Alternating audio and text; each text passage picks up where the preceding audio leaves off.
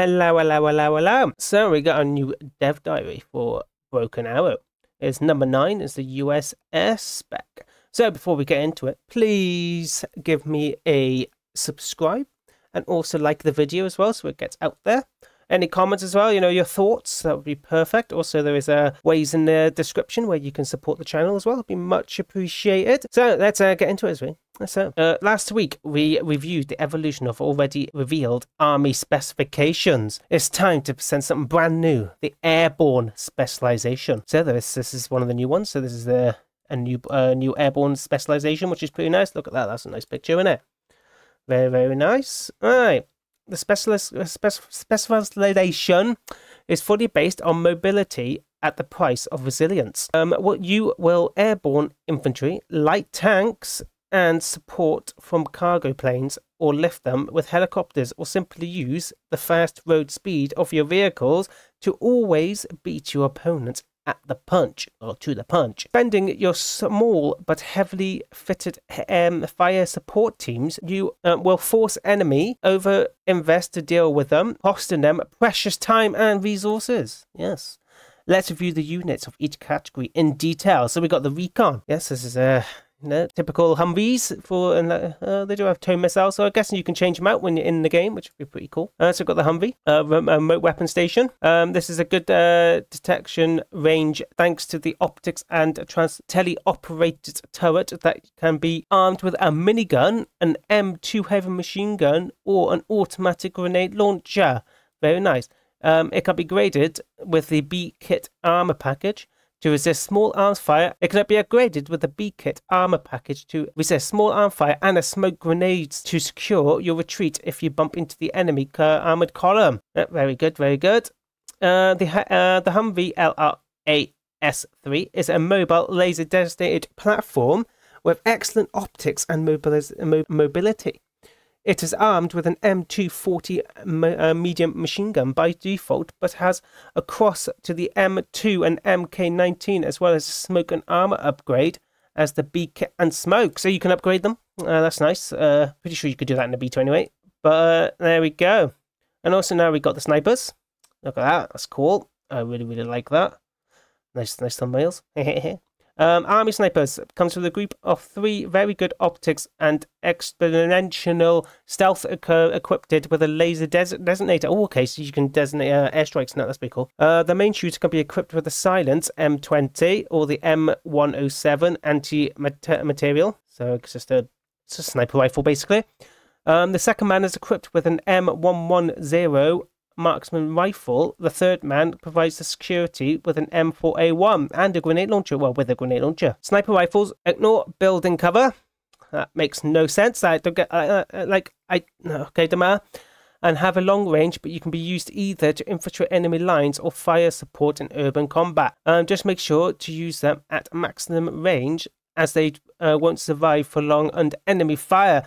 I don't understand this part. Like, how do they ignore building cover? I don't get that. Please somebody tell me in the comments. That'd be much appreciated. I don't get that. Anyway, let's keep going.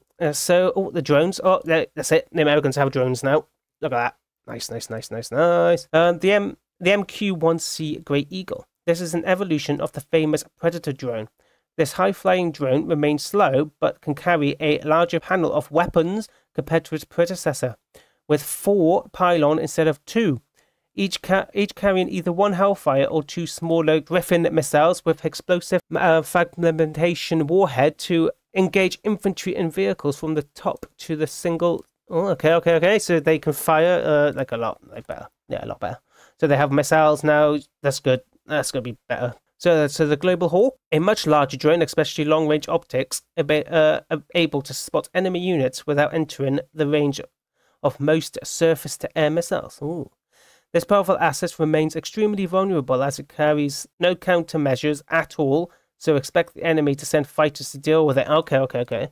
So these, you have to have mostly, vehicles, jets to take them out, other than, anti-air missiles. So go on to the infantry, the airborne. Yes, they are the backbone of this specification. Yes, they are. This is an 8-man squad equipped with a brand new M7 Spear rifles and the M250 machine guns.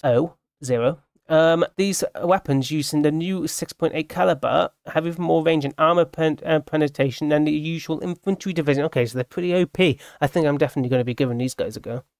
Can also carry 2 grenade launchers and an AT-4 rocket launcher. Very nice. Look at that. Oh, look at that. That's a nice picture. Nice, nice. And then we got this. So squad weapons. An 8-man team script with a 2L M24LL and 0L medium machine guns, 2 javelin anti-tank missile launch. Oh, okay, so they have javelins as well. These squads complement their airborne squads by providing overwatch and fire support. Yeah, look at that. That looks so cool. I hope this one isn't a long one. It feels like it's a long one. And M2 Brown and machine gun teams. So basically the same as the B2 as well.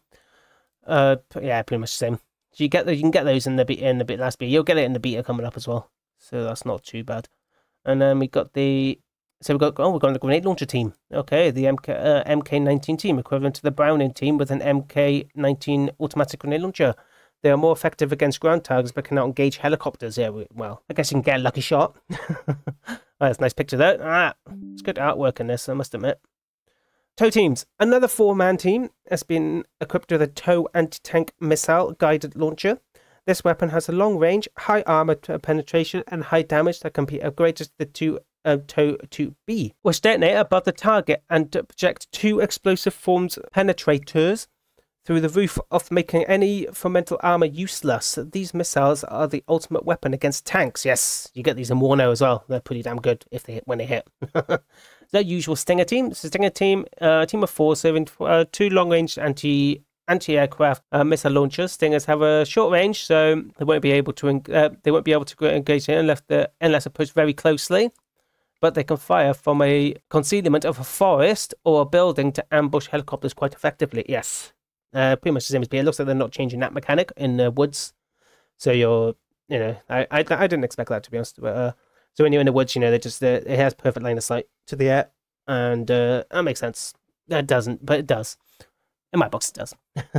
The combat vehicles and ground transport. So we've got the Humvee, the main transport for the carrying a 4-man fire team. Or the newest. Oh, hello, that's new. The M1301 ISV. Oh, the ISV, yes, like a Humvee. The newest ISV, which can carry 2 fire teams or a full 8-man squad. 1, 2, 3, 4, 5, 6. There's 6 seats. Okay, so it can carry 8-man squad. I'm guessing they sit on the bonnet, or this, probably sit on the bonnet. Equipped with a machine gun, a heavy MK grenade launcher. So pretty much the same as a heavy team, an infantry team. So let's keep going down. They can be sent back to base to get a refund after dropping the infantry. Yeah, set forward to harass the enemy or kept around the active additional fire support team, and reposition your fire team. Yeah, if needed. So you can, so you can bring them in. You can have some fun with them. See what you can shoot. If you can't shoot anything, but you get destroyed pretty easy. You one shot. But it is. So this vehicle can be upgraded as well with the extra. Oh, that's that. So this can't be upgraded by looks of things. No. Okay, so we've already gone through this, so we don't need to go through this again. They've already mentioned this, so let's keep going down a bit more. So we've got the tanks now, the little beautiful, look at that, that's a nice tank. Look at that. Oh, the artwork is beautiful. Fair play, they did a good job of that. The MA AGS Thunderbolt. This airport drop or light tank can be equipped with an automated fast-firing 105mm gun, or upgraded to a 120mm gun. As powerful as the most modern AIRBORN tanks. Oh, okay, it's just lighter armor, I'm guessing. Oh, the armor can be upgraded, don't matter. With additional pneumatic plates or active protection system. So no trophy system on this one. The heaviest version adds explosive reactive armor, but removes the ability to be airdropped. Okay. So that was in the last dev diary, basically. I can also the M551 Sheridan. This is another light tank. This time it's a large but short 352mm gun, makes it useful against light infantry and light tanks. It is possible to add anti-tank missiles, which is nice. It is interesting to note that this tank is light enough to be airlifted on one of those big aircrafts. The King Stallion, very nice. So it's what we got in support. We got the Avengers. Nice, they're good there, very good. Always recommend using these. Just because broken arrow, they're really good. One of the strengths of the airborne specialization is the ability to drop or lift support vehicles alongside the infantry to defend the landing zone. Yes, to the Avenger. This anti-aircraft unit is using the chassis of a Humvee to carry a turret containing 4 or 8 Stinger missiles. Nice. It's lightweight, makes air-droppable and airliftable by the Black Hawks. Nice. Like all the Humvees, it's possible to upgrade it with additional armor, but it loses the ability to airdrop. Okay, so you can't add armor onto it. So what's this? This is like a mortar system or a small cannon. That's pretty cool. I like that as well. So the Hawkeye. The chassis is Humvee again, but this time it's carrying a 105mm howitzer. You can select the loadout between high explosive for cluster or a rocket assisted projectile for more range. Okay, so you can have that. It's like a backline missile launcher. That's cool. So we've got some vehicles here. Obviously, we all know what these are. I don't really need to go through here. We know what that is. It's just troop transports or resource transports. Yeah, that kind of makes sense. Right, and then we got this. That's one big cannon. Very nice. The Brutus. This is the MTV chassis stripped down from every possible extra weight to make it portable and equipped with a 155mm howitzer bolted to it. Nice. This Mad Max style artillery truck offers medium range support to its airborne specialization with high explosive and cluster rounds. Ooh, that's going to be nice. It's very, very mobile. It's on one of those chassis. Alright, what's this? An anti-air system. Nice. Another MTV chassis, this time with the anti-air mounted to it. Choose between, you can have radar missiles, it's interception missiles, and engage missiles to take down helicopters. Very good. That's very nice. Right, let's go to helicopters. Alright, the Black Hawk. We all know what a Black Hawk is, so there's no point me going through that. The door has 2 gunners, and machine guns, has mini guns, or fast fire and heavy machine guns. Yeah, we all know what that is. Troop transport or support unit, one or the other. So we've got the Apaches, 2 different Apaches. So this is the usual Apache, the AH-64 Apache. The famous TAC Holiday in the US. So this is the most basic version. Sturdy and well armed. It is equipped with a 30mm cannon and 4 missiles, and able to carry 70mm rockets or guided rockets, Hellfire missiles against tanks and that. Yeah, typical. And then we got the longbow. It's a smaller version, similar to the Apache but with a radar. Why doesn't the Apache have a radar? Okay, they all have radars. Everything has radars. That makes no sense. It means the helicopter can lose line of sight with the target or be destroyed after the launch of the missile. It will still find its target. Alright, so we have jets. So the F-15C Eagle. This is a dedicated air support superior fighter, which can carry 8 missiles with the possibility of choosing between 9 short-range infrared missiles, AIM-7 multi-active radar guided or AIM-120 ARAMs, with more range and autonomous thermal guidance. Contrary to the most planes, the emplacement for external fuel tanks is independent from the missiles in place, allowing it to be freely increased, ultimately reducing the payload. Okay, so it's basically the same from the beta again. Oh, look at that, that's nice. Oh, that's a very nice plane. Very good. The F-15C Eagle, still sort of version of the FC. Yep, it's pretty much the same, meaning. It's not really that much different, but the plane remains carrying 4 air-to-air missiles, but it's mostly dedicated to a ground attack with the impressive payload of 7 2,000-pound bombs or 18 cluster bombs. Nice. It will also be equipped with a laser-designated pod to guide us to smart bomb. Oh, yeah, smart bombs as well. Very nice. All right, the Eagle 2. Very nice. The newest version of the plane regroups the capability of the C and E versions in a single motorized plane. It can do basically anything twice. Oh, okay. For the carrying up to 14,000 pounds of bombs, in addition to 8 air missiles. Nice. You can use it to launch cruise missiles. Oh, nice. And carry an AGM-88 anti-radiation missiles or pile-up missiles over missiles on every pylon until you reach the ultimate. So these can carry up to 20 missiles and also a bunch of 14,000 pounds worth of bombs. Okay, that's pretty mental. Alright. Well, we all know this is. Everyone used it in the beta to win matches in like 5 minutes. So, we all know what that is. I don't need to really go through that. You can just it's a transport plane. And Hercules, oh, will this be like an AC-130? Oh, let's see. The Hercules, a smaller, slower propellant plane, less payload, but has the advantages of airdropping from low altitude, which grants highest survivability against ground-based air defenses, but makes them more vulnerable to fighter interception. The G30 version is a bit larger with a KC-130 of the Marines, allowing it to transport a few extra tons of equipment. Okay, so you can drop. So with these, you can drop supply. That's pretty nice. You can drop supply hopefully from the Hercules as well. Yeah, nice.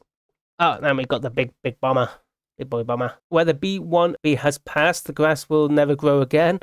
The strategic bomber can drop an impressive quality of bombs of various types, 84 snack eye, and I can't say that, bombs, and 30 cluster bombs, dropping from a low altitude, 24 2,000-pound bombs, turret missiles, 12 cluster bombs, and loads and loads of other bloody bombs. Oh, and finally, a B-61 nuclear bomb.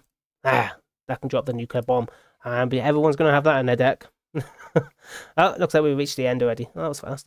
Right, so that's it. That's cool. On its own, the AIRBORN specialization offers everything you need to gain air superiority. Airdrop troops and vehicles on a key position off the battlefield and establish layers of defense around it. Yeah. You can also use your multiple Humvees to create high mobilized hordes rushing through undefended approaches, forcing the enemy to overspend with all these light vehicles wreaking havoc in their back lines. Very nice. But a broken arrow specialization always works in pairs. So yeah, so combine it with the armored spec, allowing you to gain time with the airborne, while heavy tanks or artillery are on their way to catch your enemy's pants down in the middle of the assault, or entrenched paratroopers. And combining it with the Marines allows you to optimize or maximize the amount of planes and helicopters you can bring to have a rapid answer to every situation. You can also airdrop even more support vehicles, as the LAV 25 family of vehicles is an airdroppable, so the LAVs are going to be droppable as well. Very good. Gaining air superiority is very important. A team which has not contested the airspace almost prepared to live under the bombs and consistent enemy airdrops. Yes. The best moment to perform an airdrop is at the beginning of the battle, before a thick surface-to-air missile defense is established, yes. But your opponent knows that too. So this is also the moment where you can have a high chance to meet enemy fighters, as your transport planes have zero chance of reaching the airdrop alive if there's enemy fighters in the sky. Yeah, very true. Happened a lot in the beta. So if both teams try to aggressively gain air superiority to perform airdrops at the beginning of the match, you can also consist of a great air fight, sometime involving dozens of aircraft. Very nice. But even if you don't plan on airdrop troops or use helicopters, it's recommended to call in at least one fighter to check how much the opposite team is invested into aircraft. Yes. If they don't call in a single plane, this is the golden opportunity to make an airdrop with zero risk. If they call in an undefended cargo plane, this is the 3 points for you. That's very true. That happened a lot as well. We also, when we were playing games, as you can see in a lot of my videos, it's like that. If you're outnumbered and cannot call in more fighters, you can call in surface-to-air missiles to try to bait the enemy fighters to follow your planes into a trap. Yes, losing air superiority at the beginning of the match is also not the end of the world. Nope, it's not. As long as you make sure that your opponents didn't gain it for free. Yep. They have gained possibility to airdrop troops and use helicopters freely for a few minutes while preventing you from doing so. But their planes will have to refuel at the same point, and consistently keeping 10 fighters in the air is the waste of resources. So you'll have the opportunity to contest the airplanes again after a few minutes. Yes. That's all for today. See you next week with a new Russian specialization. All right, so that's the air specialization. Pretty much the same as the first beta, but whoever didn't play the first beta, that's the air specialization pretty much. It's a bit very, very different towards the last one, and it's actually very, very good. So, if you like the video, please like it. Please subscribe, be much appreciated. Also, check out the links in the description. Be much appreciated. Thank you very much. Bye.